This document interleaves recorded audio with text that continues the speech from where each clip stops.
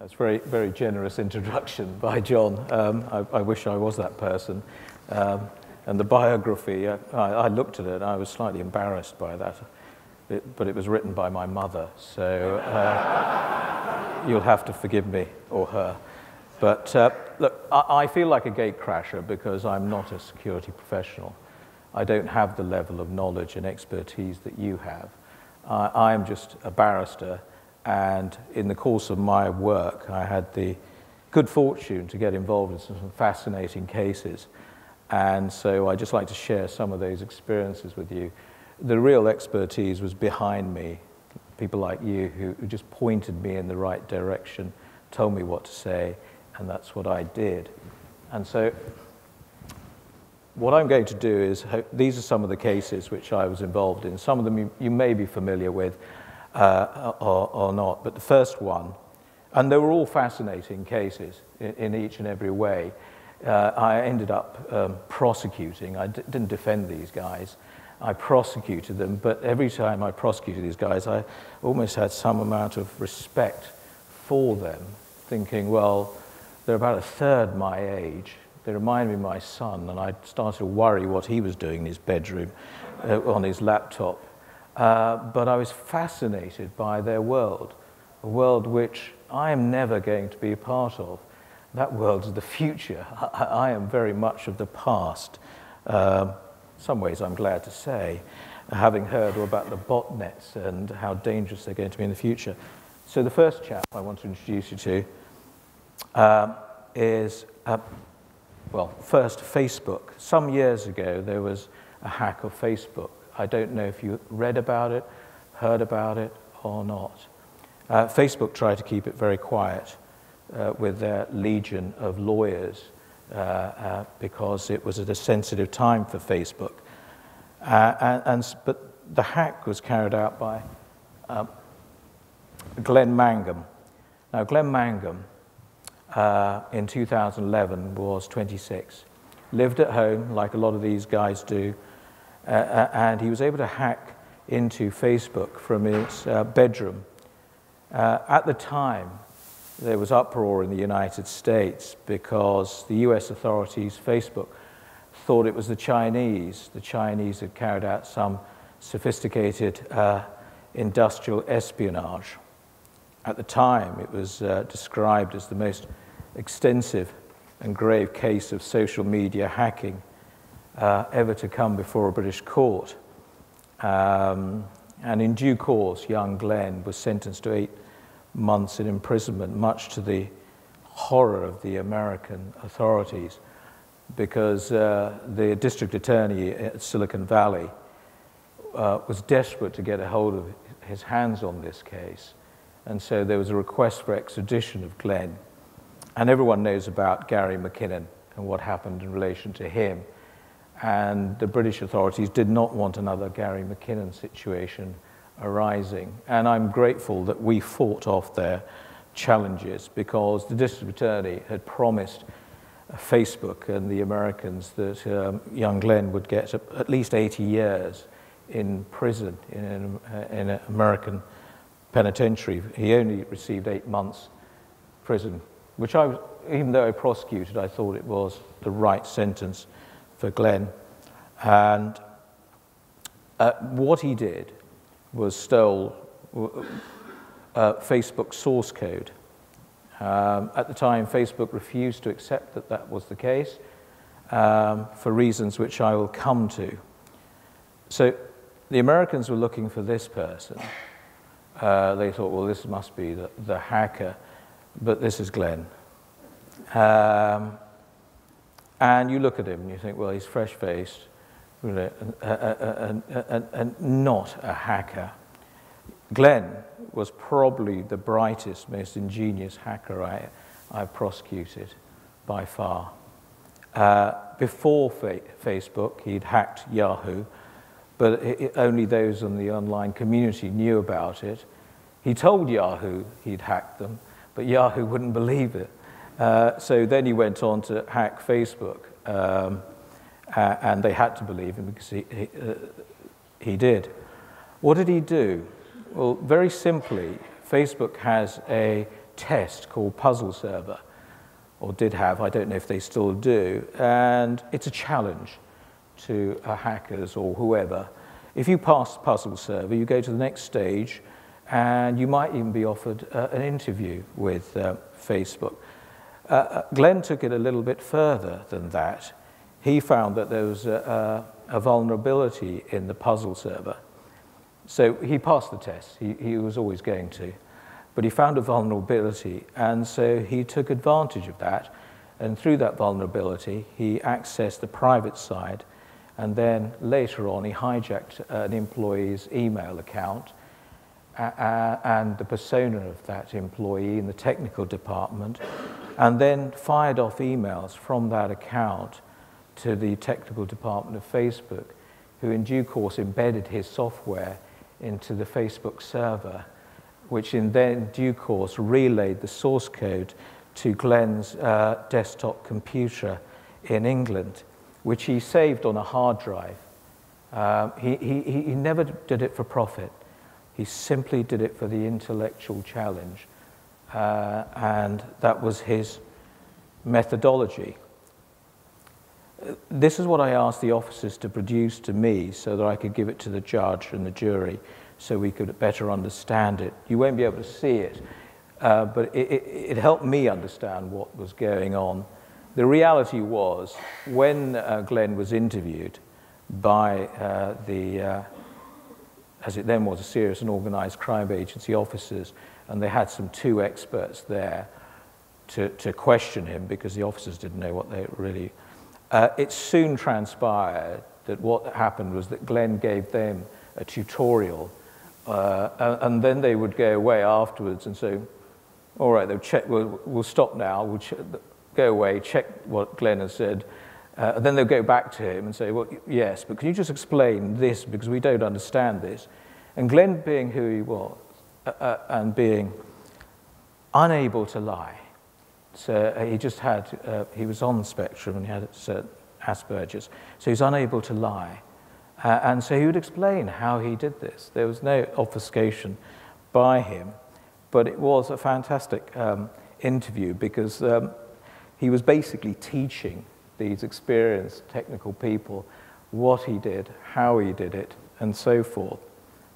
And as I said, he was able to gain access by hijacking the identity of an employee by that process. And so what happened? Well, the FBI in the United States Department of Justice, well, they spent a lot of time and effort trying to find out who it was. It didn't prove difficult because Glenn was using his ISP from his home, and so the FBI quickly tracked him down and told the authorities here. Facebook spent a lot of money, but what they were most concerned about was public confirmation that Glenn had got away with the source code. As I say, they never would accept that that's what happened. And why? Well, at the time, Facebook was about to float on the stock market, and so it was going to be desperate to protect that flotation. That was its value then. I think it was $500 billion in 2017. I think it's taken a dip last year, but still a very, very valuable company. And obviously, Facebook didn't want it to be publicly known that young Glenn, from his home computer, did what he did, which is the source code. Now, in due course, I had to explain to the judge, well, he asked me, what's source code? And so I regurgitated the sentence or two that I was fed by the technical people, and his lordship looked at me and didn't register. So I used by way of analogy. And I'm going to throw this out to you because I used Coca-Cola recipe, and his lordship just looked at me quizzically and didn't register. I don't think he drank Coca-Cola. But if I asked you, being put on the spot in the High Court, so, well, I've given the answer, so by way of comparison, any good suggestions?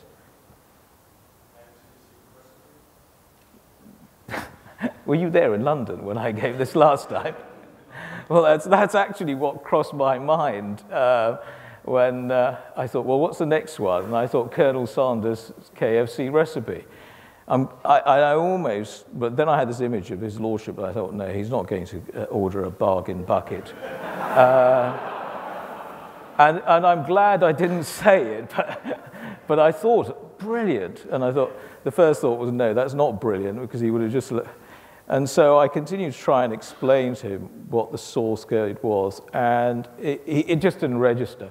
It just didn't register. So I just said, look, it's everything that Facebook is. It's the very core of its identity in business.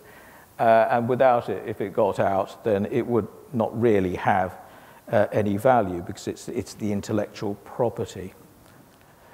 But the challenges, well, the US authorities, prosecuting authorities, as I say, they wanted to extradite Glenn, and we were glad that we fought that off. I think that was the right thing, because he would still be in prison even now.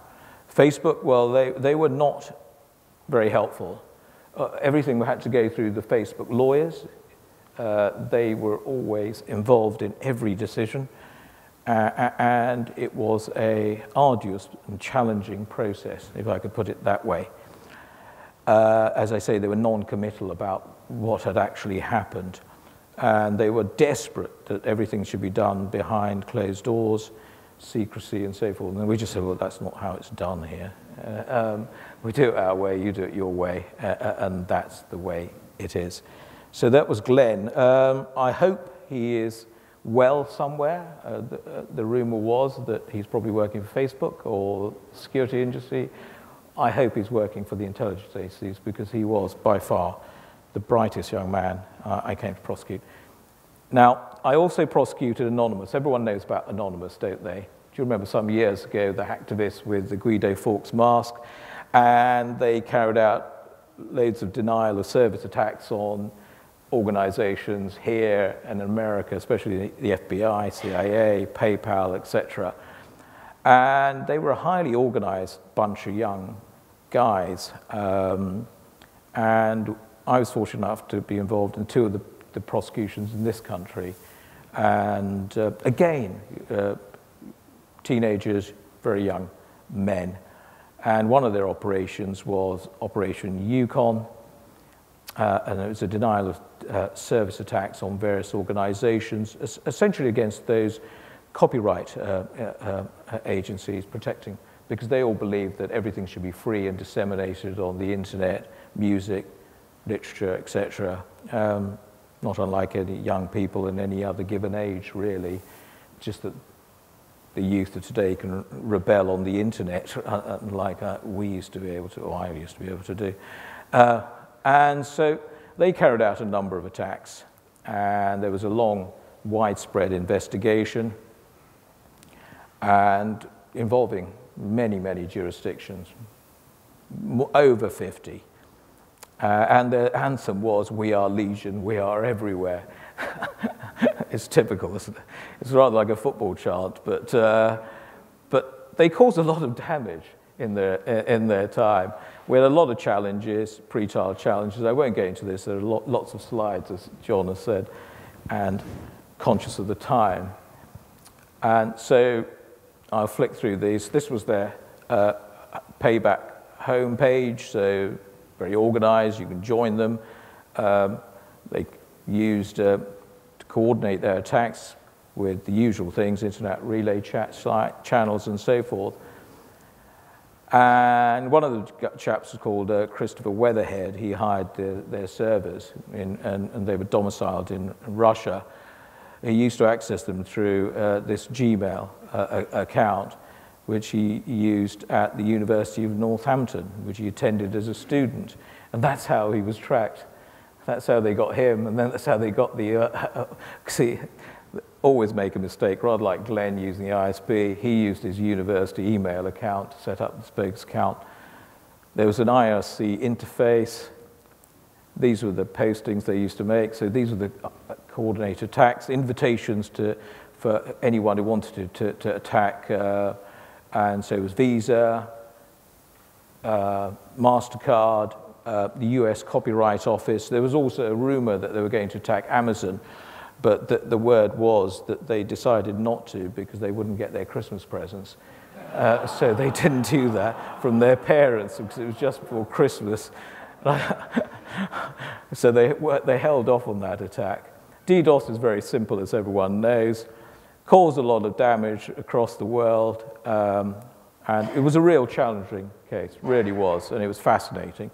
They used a tool called a low-orbit ion cannon, which is a simple, and this was the interface on how to operate and plan it. Just join it and get involved. And it was, again, fascinating. This was an extract of one of the many chat logs. You can't see it, but just there, in the very three-quarters of the way down, is Christopher Weatherhead giving instructions to anyone who's in the beehive to carry out an attack. That's how we got him in the trial, because he said he was giving a tutorial to people, but we said, well, no, you're a third-year computer graduate, you're not giving tutorials, and he was convicted. There was all sorts of other splinter groups, and too many to go through. Christopher Weatherhead was called Nerdo, and there were 200,000 pages of chat, which fortunately I didn't go through, but the officers did in order to identify the evidence.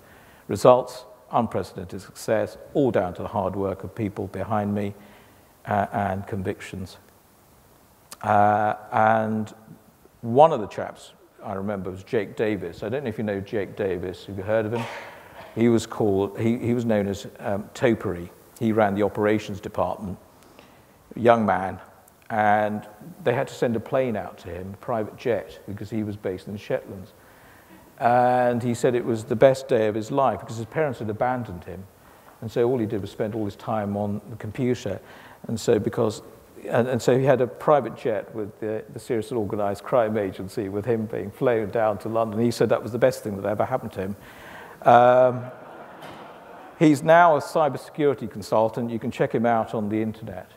And he's a fascinating guy. He now advises Twitter and hacks for them, as an ethical hacker and so forth. So I remember him. Now, Seth, I'm going to move to a young man called Seth, conscious of the time. Seth, at the age of 13, set up a botnet.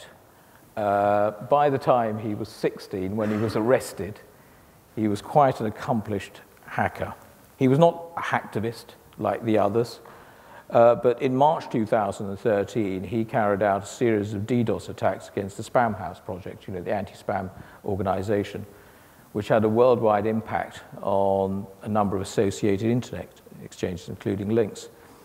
And as a result of the disruption of his attacks, which began beginning in March 2013 and it escalated in magnitude. It started with something like 16 gigabytes per second, but it ended up being 300 gigabytes per second by the end. He just escalated it. And every time Spam House and Cloudflare tried to remediate, he just was able to increase. And so it's quite it's a fascinating case. At the time, it was the largest DDoS attack, and it was evocatively called the cyber attacks, which almost broke the internet by the Times. Again, he was a young man. He carried out the attacks from his South London home, in his bedroom. He never left the bedroom, it seems. His mother said that she would leave his breakfast at the door, he would eat it, then she would collect it. That was his life. But he was a remarkable young man, and I'm conscious of the time, and there was a lot of detail about how he did it, carried out these attacks. And so I think it's the best thing to do is these slides will be made available to everyone. If anyone wants to, they can read for themselves. As you can see. So I'll just quickly flick through these. Cost a lot of money to the victims. As you can see the figures for yourself. No one knows how much it costs because the impact was global at the time. catching Seth, well, there's no photograph of him because he's too young. He wasn't not allowed to show you who he is. It was a joint operation between the UK and the Dutch law enforcement authorities. He was known as Narco Online, and during the attacks, he uploaded a screenshot of the DDoS program to his online image sharer, and that's how we were able to catch him. The IP address used to do that, relocated to his home address. So again, brilliant, but again, well, just naive and young. And there was other things that we were able to match with. So challenges, his computer was open, showing numerous active virtual machines with global connections, including Ukraine. Data extraction, you can see for yourselves, 43 IP addresses and IP spoofing, had 27 servers in countries without mutual assistance, and 1 million lines of chat evidence. That's, and multiple online identities. He pleaded guilty. Also discovered that Seth also had a sideline. He was a hired gun. And he made it publicly known he was a hired gun because it transpired when they looked into his computer to see the chat logs and so forth, that since the age of 13, he carried out DDoS attacks for reward, mostly with Russian, Eastern European clients, some in the Middle East, and they would pay him to take down the websites of their competitors. And he started at the age of 13, and when they looked more into how much money he made, well, on his arrest at 16, he had £50,000 in his NatWest account. The bank statement showed that he always had a balance of £30,000 in his NatWest bank account. I'm not sure how he's able to do it at 13, 16. The bank manager must have, parents had no idea. I still can't figure out how he was able to get away with the KYC. He had 10 Liberty Reserve accounts, you know those, showing at least £200,000 had gone through those. He had multiple PayPal accounts. He also had Bitcoin accounts and so forth. We never got to the bottom of how much money he really made. And I know some have heard this, but when the police went to the home address and said to Seth's mother, look, you know, your boy isn't, you know, been very naughty. And they explained to her what he'd been up to. Her first reaction was of just outrage, not because of what he'd been doing, but the first reaction was, wait until I get my hands on the little bugger, because she'd been paying for his Russian language exam.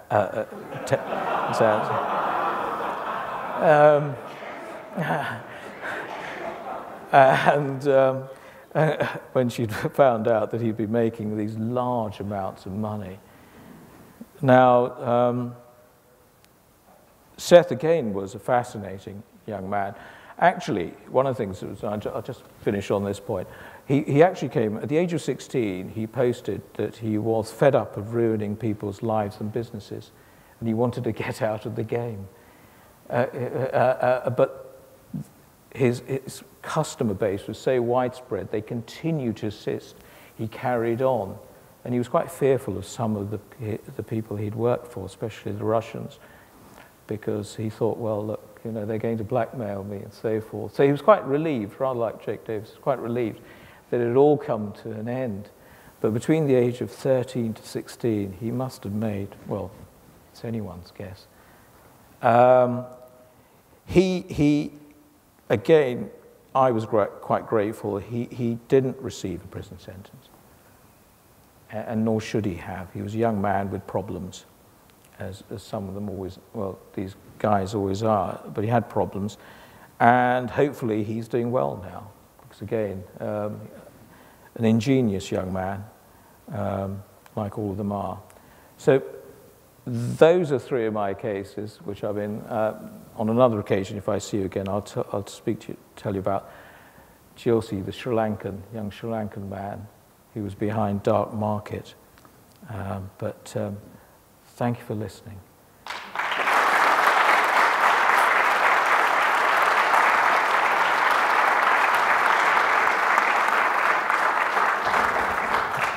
I promised you it would be a fascinating talk, and for that I kept 5 minutes in my pocket for you, Sandip, to take any questions. No, Would you be happy to do that? Please. The floor's yours. If anyone questions?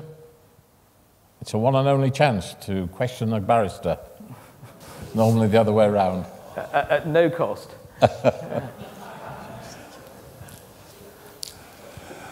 Hi, Jason Kingston again, Cube Thinking.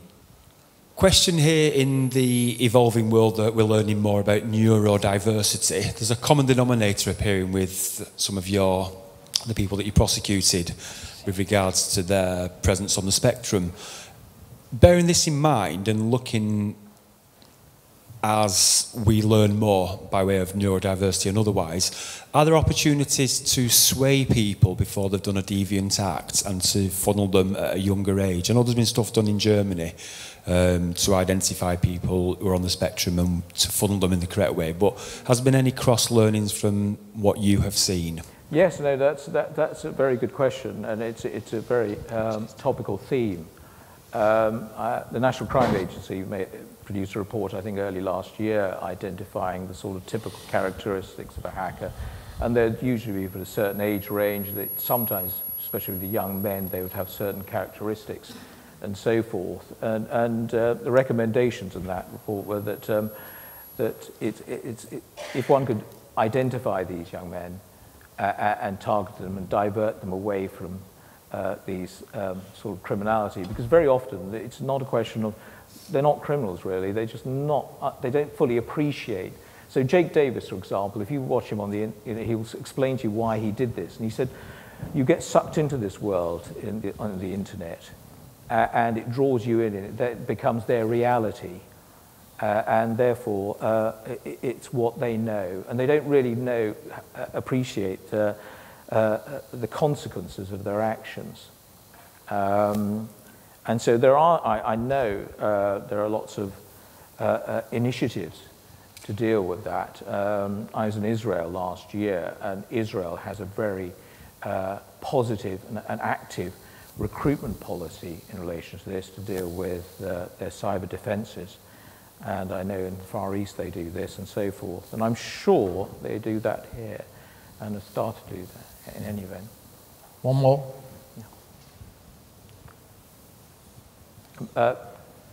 I see a hand right at the back. Ah. Yeah.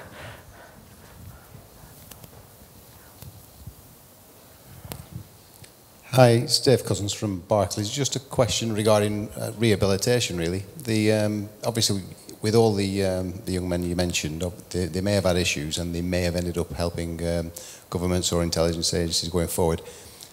Do you get involved in any planning or processes within the judicial system to make this more formal or organised? Oh, well, no, because my involvement stops at the very moment that the defendant is dealt with. So, for example, when Glenn was sentenced to 2 years in imprisonment, and he appealed, and so that's when we were before the High Court, the Court of Appeal, and his sentence was reduced because of his personal mitigation. It ends then, and so so far as the criminal justice system is concerned, its involvement with these people just finishes then. And so far as the state is concerned, there isn't any sort of system where we'd say, well, look, someone like Glenn, or indeed Seth, or Jake Davis, or so forth, we should be using their talents, harnessing their talents for better. So no, there isn't that process that I'm aware of. But it would be very, very useful, bearing in mind what I've been listening to about during the course of this day about the real fears of the internet. Sandip, thank you very much indeed for sharing your professional knowledge and some of the issues. Thank you. Great to have you here.